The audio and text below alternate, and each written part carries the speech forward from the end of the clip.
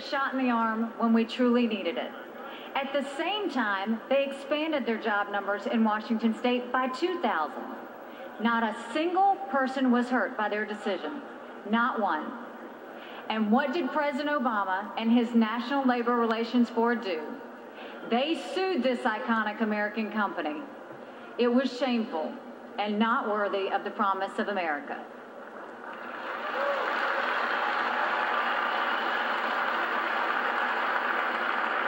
But we did one of the things we do best in South Carolina. We got loud.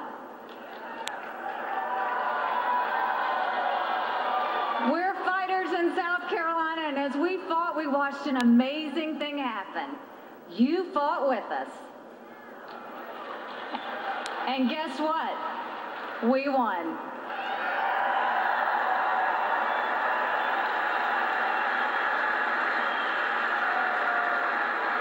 A few months ago, I sat on the tarmac at the Boeing facility in North Charleston and watched as a new Mac Daddy plane rolled onto the runway, sporting a Made with Pride in South Carolina decal and surrounded by, get ready for it, 6,000 non-union employees cheering, smiling, and so proud of what they had built.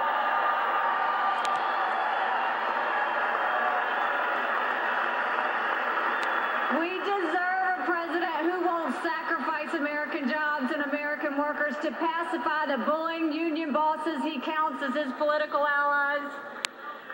American businesses deserve a federal government that doesn't stand in their way, not one that tries to chase them overseas.